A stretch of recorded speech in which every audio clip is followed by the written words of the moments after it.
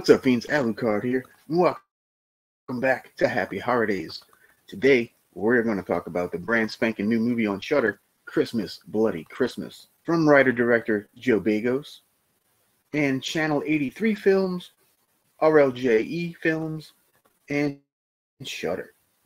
It stars Riley Dandy, Sam Delich, Jonah Ray, Daniel Phillips, and Kansas Bowling even has a small role. This was released on Shudder on December the 9th in the US. So the basic plot of Christmas Bloody Christmas is about a crass female record store owner named Tori. And she's going to go out to party on Christmas Eve with a male co-worker. Their festivities, however, get interrupted by a robotic killer Santa Claus named Robo Santa Plus. So it's basically High Fidelity versus Santa Terminator if it were co-written by Kevin Smith and Rob Zombie. I'm not complaining. I actually enjoyed this movie a lot for what it is. It's not supposed to be high art. It's a slasher flick, and that's what we get. So let's get into all the complaints everyone has. The first half is very dialogue heavy. Some people are even saying it's a bit tedious, which I get.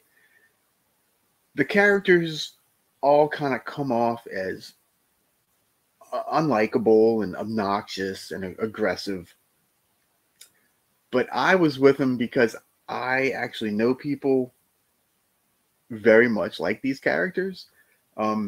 So that didn't really bother me. And throughout the film, there are, and I didn't count this is a number I got off the internet, but there are apparently 487 F-bombs in this movie, which averages out to 5.6 per minute. So, yeah, I do agree it's a bit much, but again, I know people that legitimately kind of talk like this, so it didn't bother me at all. There's also copious amounts of sexual talk, and there's actually 2 sex scenes as well. This one is definitely not for the kiddos. You may want to not show them this one. Oh, and most of the male characters all look alike. But the even funnier part is they all kind of look like the director. And Daniel Phillips, to me, here was kind of just wasted as the sheriff. He didn't have much of a part, and it was just, I guess they kind of used him more for the horror cred. So this movie does take itself very seriously, despite the fantastical nature of the story. The levity is mostly through the kills, really. But the thing I like is that nobody is spared, including kids. Like this robot Santa, it's a robot, so it has no feelings, so it's just going to kill anything in its way.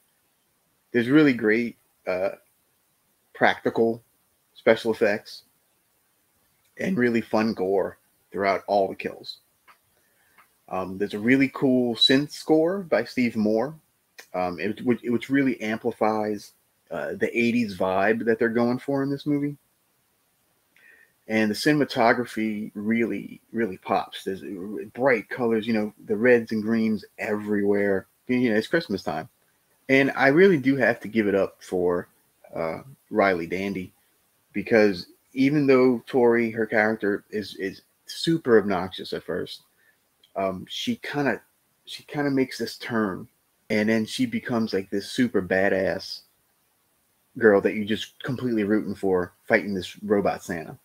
And speaking of Robo Santa, in his like human form, I guess you could say, because he looks human, right?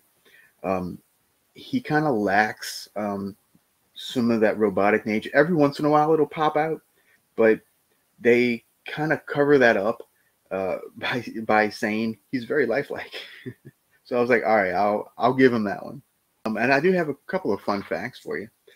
The star Riley Dandy apparently has a penchant for Christmas movies, because she has been in 3 other Christmas movies as of the past couple years. This is the only horror one, though. The other ones are all kind of, the sappy Christmas movies that they always do. Jonah Ray is probably best known for his role in the Mystery Science Theater 3000 reboot. It was a bit strange seeing him in a sex scene, to be honest. But it was fine. It worked. And director Joe Begos actually did the main title animation sequence as well. I thought that was pretty cool. So you have the first half of the movie, which is sort of a mixture of Clerks and High Fidelity. And then it turns into a Silent Night, Deadly Night Terminator mashup. To me, this movie is really 80s meets the 90s. And it just kind of meshes. But I thought they did it quite well.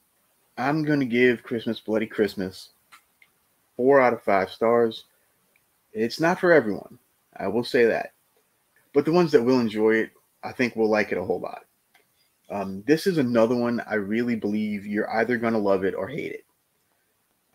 I rather enjoyed it despite its flaws. I said it's very well done. The effects are great. The acting, I really liked the acting in this movie. I thought it was natural. I thought it worked. I know some people really didn't like the acting, but to each his own. That's why this is an opinion. Everyone's got one.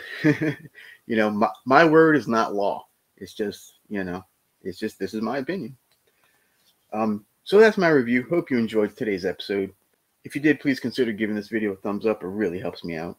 And don't forget to subscribe if you'd like some more. So until next time, remember to stay spooky. Peace.